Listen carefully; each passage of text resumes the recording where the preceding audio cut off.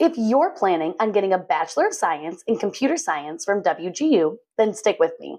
I've got some shortcuts to help you get that degree faster and for less money. My name is Bettina, and I'm a college advisor with Study.com. Today, we're going to take a look at WGU's BS in Computer Science degree. I've got the full degree plan that I'll walk through with you course by course and let you know how to hack in some time-saving strategies. And stick around to the end and I'll explain how you can save over $5,000 on this degree. This is a great degree if you're interested in a career in computer science. Working as a software developer, business intelligence analyst, or web developer are just a few options that you could pursue. Ready to jump in? Let's go. You can see that I've grouped these courses by degree requirements and WGU courses. We split them into categories like Gen Eds, Computer Science, Software, and more to let you know which courses count for which part of the degree program requirements. You also can see quite a few Study.com courses listed next to WGU's. Over 200 Study.com courses are approved for college credit transfer. The courses listed here have been approved by WGU for the specific requirements. But these aren't the only ones you can use. The degree map linked in the description below has alternatives, if there are any others to choose from. I'll explain why I put each one in its slot as we go.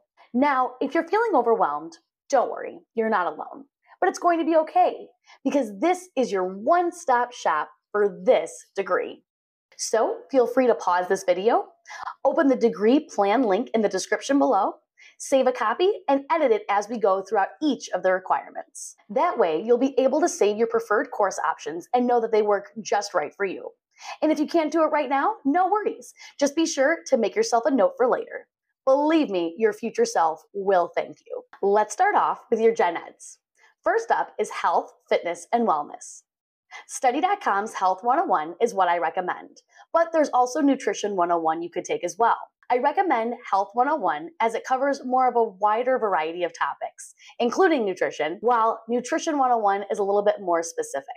So you may want to go with Health 101 for this one, as it does kind of give a general overview to help you get this requirement passed. Next up is Applied Probability and Statistics. With Study.com, you have two equivalent course options. I recommend taking Statistics 101 for this one, especially if you don't have prior knowledge or experience with this topic. Now, if you do feel confident in statistics and are interested in learning more advanced concepts specifically for business, then I'd recommend checking out Business 212.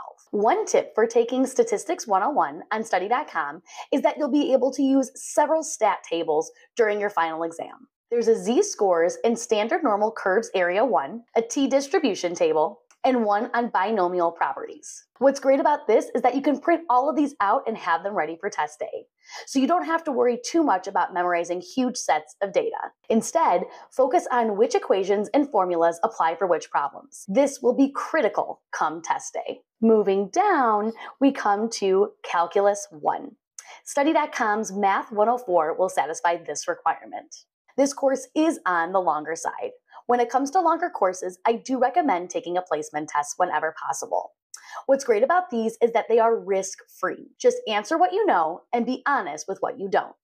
That way you don't accidentally test out of material that you need to know and can also bypass what you already know. It's a win-win. The next two lines are also math classes. For Discrete Mathematics 1, Math 108 is a great choice. You'll take Discrete Mathematics 2 with WGU. Sometimes there isn't a course equivalent for Study.com, or WGU specifically requires you to take the course with them. For Introduction to Communications, you have a few different options to take with Study.com.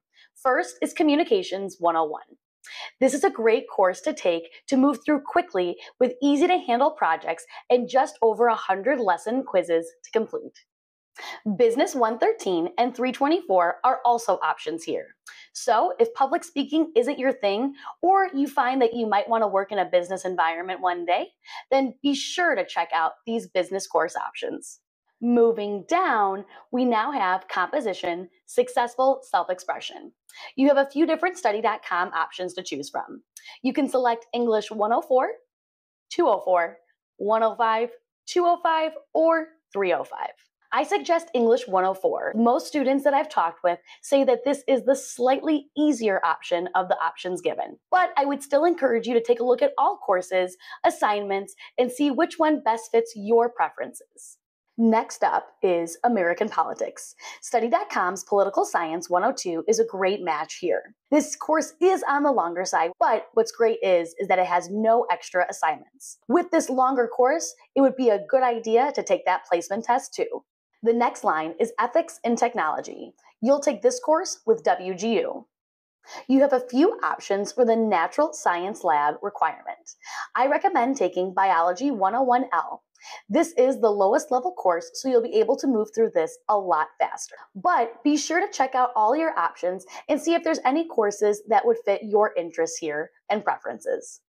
This course does require a virtual lab. Don't be too intimidated though. I have some tips to help you succeed. First, make sure you prepare before each lab. Be sure to review notes, any instructions, and of course, jot down any unclear ideas, concepts, or questions before you get to that lab. Tip number 2, during the lab, be sure to take notes as you complete each activity. These notes will help you for assignments or lab reports that come later. These also include taking screenshots or even making quick sketches. And your final tip is reach out when you need help. Don't hesitate to ask questions if a lab doesn't make sense to you, you're confused on certain aspects, or you're having technical issues. Your final Gen Ed course requirement is Introduction to Systems Thinking and Application. You'll take this one with WGU. And that's the end of your Gen Eds. One section down. Nice work. Let's take a look at the next core. Computer Science. The first 2 lines are Introduction to Computer Science and Advanced AI and ML. You'll take both of these courses at WGU. Moving down, we have Computer Architecture. Study.com's Computer Science 306 is a great substitute for this course requirement. This is an upper level course that does contain 2 assignments, so this one may take you a little bit longer to work through. My advice would be to save a course like this when life allows you a little bit more time toward that schoolwork, or at least when you're not feeling so overwhelmed. So do yourself a favor and plan ahead if you can, and your future self will definitely thank you. Next up is Data Structures and Algorithms 1. You can take Computer Science 201 to fulfill this requirement. The next 3 lines are courses you'll take at WGU: Data Structures and Algorithms 2, Practical Applications of Prompt, and Operating Systems for Computer Scientists. For Introduction to AI for Computer Scientists, we have Computer Science 311. Now, this is an upper level course with 2 assignments. I recommend taking your time and getting familiar with your material. That'll cut down time when it comes time for assignments and your final exam. You'll take the final 2 computer science core courses with WGU. Moving down, we have Data Management. This section has 2 courses, and both courses can be taken with Study.com. For Data Management Foundations, you can take either Computer Science 107 or Analytics 103. While both of these courses are valuable, 107 is the better option here, as it provides more of a foundational aspect that you'll need for this degree. The second required course is Data Management Applications, and Study.com's Computer Science 204 is a great fit. The next core is Secure Systems Analysis and Design. There's only one course for this section, Fundamentals of Information Security. You've got 2 options here for this one. I put Computer Science 110 as it only has 87 lessons and no extra assignments. If you do have some background in cybersecurity, you can also take Computer Science 202. This course is a little bit longer, so with Computer Science 110, you will move a lot faster. Operating Systems also just has 1 course, Linux Foundations. You'll take this at WGU. Moving down, you'll see the software courses. This core is made up of 6 courses, and you'll take all of them at WGU. Next up is Web Development. Web Development Foundations is the only class here, and you'll take it at WGU. Scripting and Programming also just has 1 requirement here, Scripting and Programming Foundations.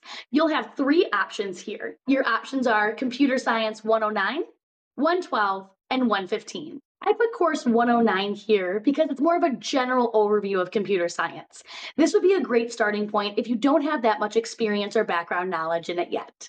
But if you do feel confident and want to take a closer look at programming in C++ and Java, then check out those other courses. Now we come to the full stack engineering core. Only one course here, and it's version control. You'll take this at WGU.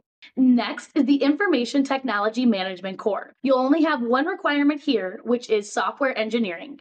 Study.com's Computer Science 307 is a great match for this one. In this class, you'll explore everything from process models and agile development to requirements modeling, software design, and even user interface design. Along the way, you'll be able to tackle development and testing, master verification and validation, and discover strategies for software reuse. Network and Security Foundations makes up the Network and Security core.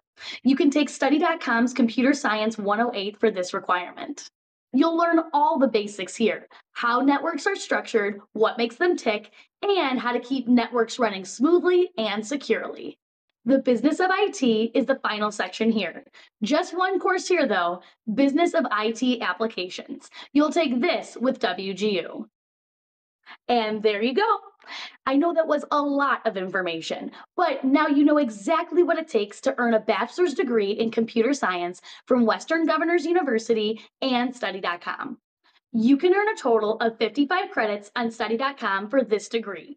That's across 17 classes. Just remember to budget your time and use the tips that I described for each of these courses. On Study.com, you can do 2 courses per month for the price of $235. If you want to do more courses, you can pay a little more. So if you really want to speed on through, it's worth it to pay more. But if you take just 2 a month, those 17 courses will take you about 9 months to complete. That's $2,115 that you'll be paying to Study.com. At WGU, at the same pace, you'd have to pay for 2 semesters. You can't pay month to month, so that would be $7,910 that you'd be spending. So even if you don't do more than 2 courses per month, you'll still be saving $5,795. That's a significant amount of savings, especially when you're trying to avoid a mountain of student debt. Remember though, you can go faster. It's $70 on Study.com to take an additional exam each month. If you could do 3 or even 4 courses, you'll be saving another $500 or $600. But I do think that 2 courses is the much more manageable pace, as what I've heard with many of the students that I've worked with. If you're considering computer science as a career field, this degree is a fantastic pathway towards your goals and dreams. With WGU and Study.com's affordable pricing and flexible course scheduling, this is by far one of the fastest and cheapest ways to earn a bachelor's degree in computer science from a reputable university. Just be sure to grab those transcripts with any prior college experience and fill in the rest with WGU and Study.com.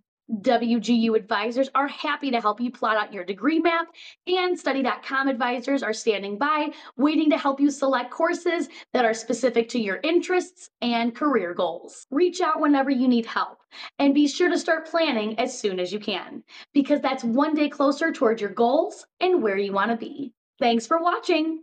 And if you're still not 100% sure about computer science or WGU, be sure to check out other videos on this channel for ideas. Like this video and subscribe to this channel for more ways on how to hack your degree. Good luck! You've got this!